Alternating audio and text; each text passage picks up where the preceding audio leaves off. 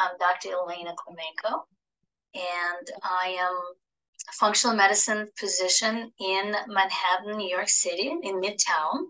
And we're going to be talking about a variety of topics, but I'll give you a little quick presentation on constipation and what to do about this from the functional medicine standpoint. Welcome to our traditional live question session. We're going to talk about the natural solution for constipation from the functional medicine standpoint. As I said, my name is Dr. Elena Klimenko, and I would like to present to you how are we evaluating and treating patients with constipation differently from conventional medicine. So we're going to talk about what is constipation, who is affected by constipation. Many of you probably know the symptoms, but a lot of people think they're constipated. Not, and some people think that they're not constipated, and they're actually very much constipated. We also will touch upon a variety of the causes of constipation, as well as the treatment options from conventional medicine standpoint, as well as in functional medicine. And then we'll touch upon what else we offer in our practice here in Manhattan, healthy, wealthy, and wise medical clinics. So did you know that actually more than 16% of Americans and a third of those older than 60 suffer from chronic constipation? Yes, sometimes it is more of the elderly or people after 60, people over that category of age category who suffer from constipation. And especially women suffer from constipation more than men. Or maybe we just familiar with that. Women probably know about it more and make big deal out of it or raise the flag and concern, and men don't. But 16% of Americans experience it. That's pretty big and robust number. So what is the constipation? So constipation can be defined by a variety of their symptoms. It could be just infrequent bowel movements with or without difficulty of passing stool. So some people might be having bowel movements every 2-3 days. It's not uncommon. People come and they have a bowel movements once a week and they think it's normal. They've been doing it all their lives, except for now they have some chronic medical illnesses. And it's generally described as having fewer than 3 bowel movements per week, and associated with excessive straining, and stool can be very hard. So it's obviously, those are their sign of their constipation. And the reason for constipation could be a variety. So usually it's something that blocks the colon or rectum, that outlet from the gastrointestinal tract. And it could be related to problems related to nerves around the outlet of the gastrointestinal tract, specifically colon and rectum. Muscles, the pelvic muscle floor is heavily involved in the process of elimination and evacuation of the stool, and therefore we always evaluate their muscles. And pelvic muscle floor is a very important muscular diaphragm that controls the regularity and the full elimination of the bowels. And that's why sometimes women get constipated after childbirth, because the pelvic floor alignment can be altered or damaged during the childbirth, vaginal childbirth, as well as C-sections. The conditions that affect hormones in the body, for example, low thyroid function, will reduce the peristalsis, or the movement of their gastrointestinal content through their gastrointestinal tract, and therefore, if there's a sluggish movement, there will be no regular bowel movements. Diabetes, or specifically insulin diabetes, insulin resistance, or diabetes will create sluggishness of the peristalsis, because it's a self-regulation mechanism of the body. Body doesn't want the food to go quickly through their gastrointestinal tract, so the sugar does not get absorbed really quickly, and as a result there's a sluggish digestion and sluggish peristalsis, therefore constipation. There's also a variety of the risk factors that we know that can contribute to constipation. Being a female, believe it or not, is a big risk factor. So I don't know, again, is it because we're just so much more in tune with the body and understand the importance of evacuation, or maybe it is something related to XX chromosome. Being an older adult is another big factor. So being dehydrated is a great contributor and big risk factor. That's why many of us get constipated during the traveling. So beside the emotional factor of traveling, being in the new bathroom and feeling uncomfortable, also we get dehydrated during the traveling.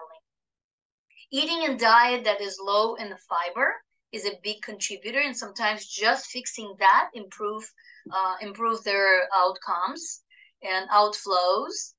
Remember their famous saying, apple a day. Apple is a very big fibrous fruit. Apple a day keeps doctors away because, as we know the saying, keep your bowels empty and head full, is a really good indicator for eating fiber and a lot of fiber, and at least an apple a day. Getting little or no physical activities is another risk factor. So being active is a very important part of my prescription for my patients, as well as taking certain medications. A lot of pharmaceuticals that unfortunately our elderly have to take will constipate them. Opioids, antidepressants, sedatives, some of their medications for high blood pressure can have that side effect. So this is a part that commonly ignored in conventional setting. And also having medical conditions such as depression or eating disorders will predispose us to the constipation. So what are the treatment options? Of course, we know that there's a tons of different laxatives, over-the-counter laxatives, and enemas that can be utilized in conventional medicine. Unfortunately, enemas are actually utilized less and less. But in functional medicine, we operate with a little bit different treatment modalities. So we definitely prescribe significant amount of fiber. We prescribe different forms of fiber, soluble, non-soluble.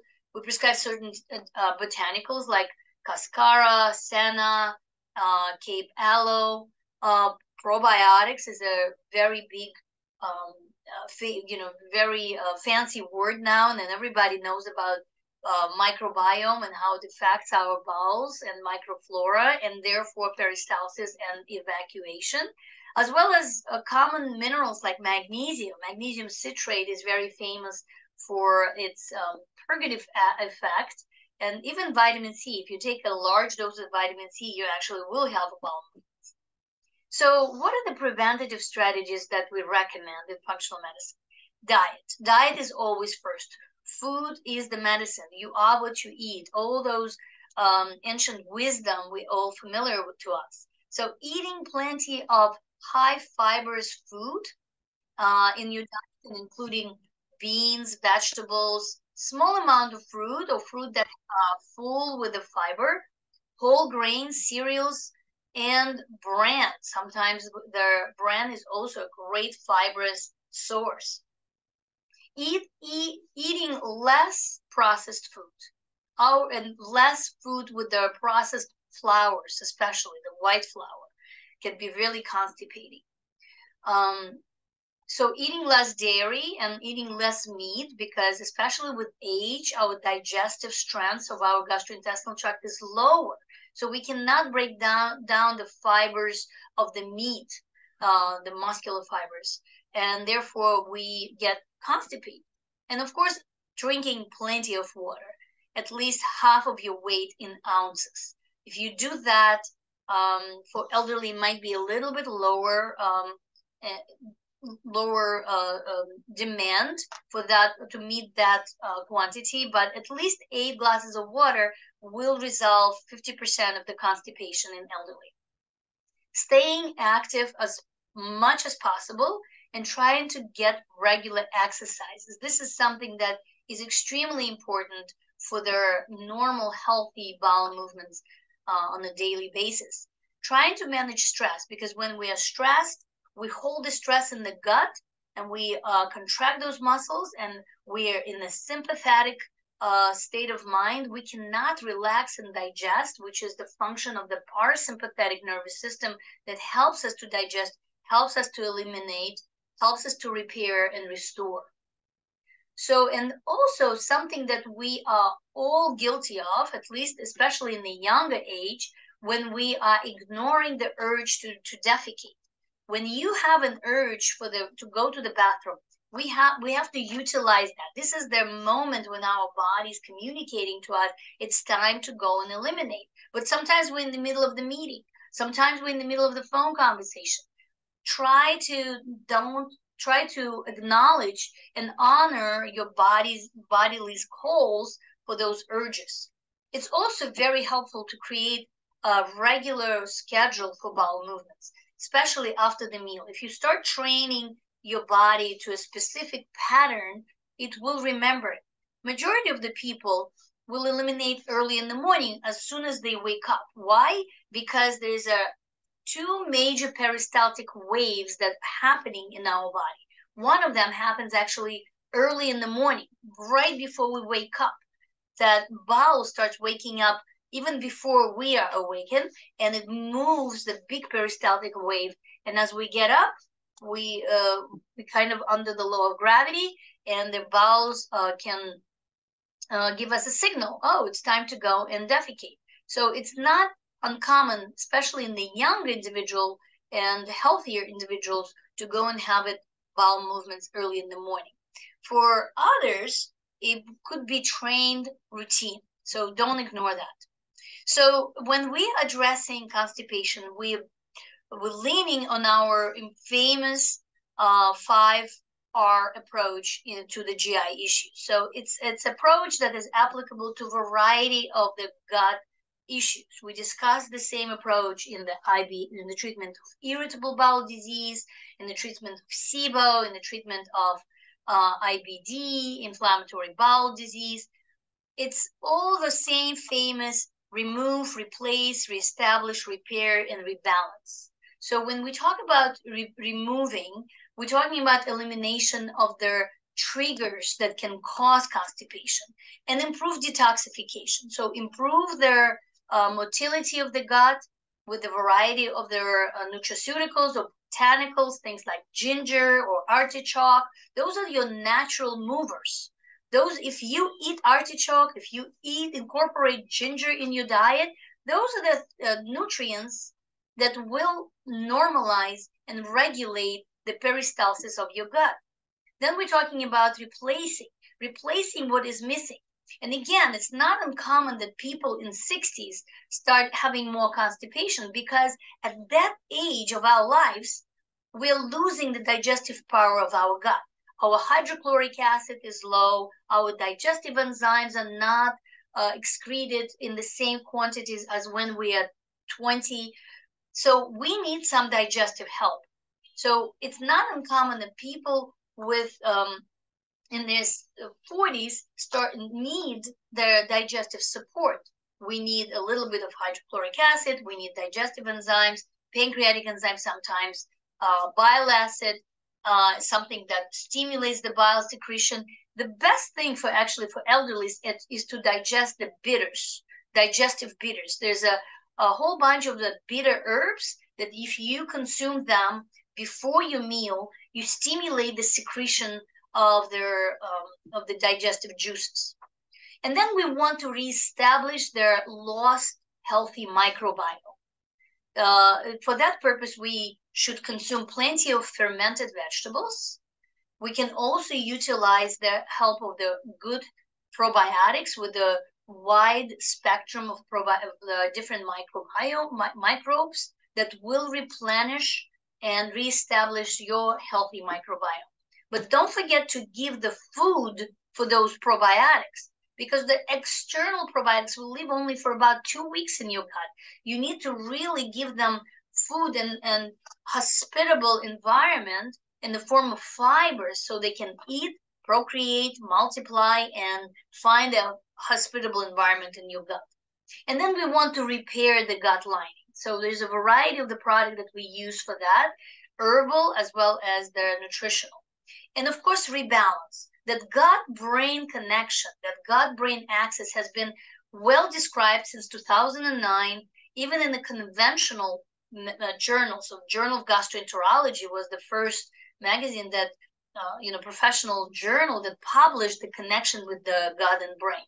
So connecting gut and brain for proper nervous system messaging and being in the learning the relaxed state that helps us to digest and eliminate. So all those 5R approach system is really, really important. Briefly, I just want to tell you about the case from my practice. This is Arlene. She's 65 years old. Obviously, she's been suffering from the hard stools that she's experienced at every 3-5 days. She knows it's not healthy. It's not her typical pattern. And she complains that she feels full. She feels like she is uncomfortable. She feels toxic. And she has incomplete evacuation of her fecal masses. She also has abdominal discomfort. And it's not getting better after trying typical laxatives. She also, from her history, we learned that she's a coffee drinker. And coffee, remember, coffee dehydrates us even more. So that's why if you drink coffee in the morning, try to minimize the quantity and make sure you drink at least 2-3 times more of the quantity of the coffee with water. So start with water, drink 3 glasses of water before you have your cup of coffee. She is on a low fiber diet, and to be honest, she says, I'm not even hungry. I don't eat too much. She goes to her primary care, who runs several expensive tests, can't find anything, in his opinion, and he sends her to the gastrointestinal specialist who does endoscopy from upper, from lower. Nothing is found, so there's no problems he can find, and he actually prescribes her conventional laxatives, and if she has pain, she prescribes her some Tylenol. Well, obviously, Arlene she's been around for a while. She's 65 years old, so she knows that there's something else she can do, and she learns from her friend that there's a functional medicine, and that functional medicine looks at the root cause, and so she wants to get and address it. That's how she came to us. And so I evaluate her, and I find in her testing that her thyroid is actually not that normal. It's kind of on the sluggish side. So, and her iodine is low, and her zinc is low, and her selenium is low. So all those very important nutrients that determine a healthy thyroid function are kind of on the lower spectrum. So what did I prescribe for her? We talked about the importance of water intake, at least half a weight of her daily weight in ounces, or at least hydrate before she drinks her coffee. We shift her diet a little bit. We give her more vegetables and fruit, somewhere between 4-to-1 ratio. So 4 servings of vegetables to 1 serving of fruit. We gave her some gentle exercise to activate her peristalsis, some breathing exercises, some yoga that are great for that. She got some natural supplementation of psyllium, and she got protein shakes with the 2 tablespoons of the ground flaxseed that she would implement on a daily basis. We gave her some probiotics, enzymes, and to support her slow digestion. And we taught her how to do the breathing exercises and relaxation techniques. So, and then her symptoms got better. So we basically took her through this 5R program or our GI health program that involves their very interesting and extensive initial intake and evaluation of the patient. We spend at least 90 minutes with our new patient. We ordered we usually order some tests. In this case, we would order probably stool test. We'll recommend some diet and lifestyle intervention after the first visit of the initial intake. Sometimes we recommend some supplements. And then we get into work. So for their next 30 days to a year, we work with a health coach. Patient learning a lot about the physiology and about the functional medicine approach and the root cause medicine. We give some homework and some resources for people to learn and understand the major concepts of detoxification, of the gut health, and then we do the follow-up work. So follow-up work could be reviewing the tests and also ordering new tests. And we also offer group visits for our patients with the health coaches, which is a great time saving and a great way to incorporate learning experience for our patients at a reasonable price. So how can you take a next step in investigating your root causes of mental illnesses? So you can schedule a free discovery call with us, or we implemented a Calendly schedule. So you can click on the link that can be provided by our office, and you can schedule at your convenience 15 minutes discovery call with my staff, with my administrative staff, or my clinical staff. You can sign up for the newsletter or follow up on Instagram. And remember, we are open to the new clients. If you want to learn about our practice, or if you are existing clients, I see that we have a lot of patients, existing patients here on the call. Please refer your friends, because friends don't want friends to go to the bad doctors. So if you're happy with us, please refer to us. You can actually scan this QR code on the screen to send your friend a link to our practice. And kindly, if you want your gut to be investigated, you can scan this barcode and get a link to their questionnaire and send it to us, so we can help you to take the right steps towards resolving your gut health issues. And just to say a few words about our practice, we implement a lot of group coaching. We help our patients to learn about their genetics. Specifically, this 3x4 genetic test will help you to understand your vulnerable spots in the genome, and we can teach you how to live and support those vulnerabilities throughout your life, so you don't manifest the chronic illnesses as long as possible, or avoid them altogether. And then also we do offer some other great medical modalities, like, for example, this pulse electromagnetic field therapy, which is a great device that helps us not only evaluate but also treat patients based on using the biofeedback. So it's an excellent complement to any type of medical treatment therapy that is utilized not only by conventional doctors, but also not only by integrative doctors, but also more and more by conventional doctors. I recently met a podiatrist who uses OnDemand for all of her post-operative patients, so they heal faster and there's less complications, because their energy medicine and pulse electromagnetic field therapy is the energy medicine. I think it's a medicine of the future. We're going to be utilizing more and more of energy instead of pills and medications to help our patients to be more in balance. So, and I'm just really excited to present a new line of product that I just implemented. And in relations to digestion, we launching this great product, Hist Digest, that helps people to digest histamine that is naturally present in food. So some people do react to histamine in food, and a simple trial of this enzyme can help a lot of people to feel better.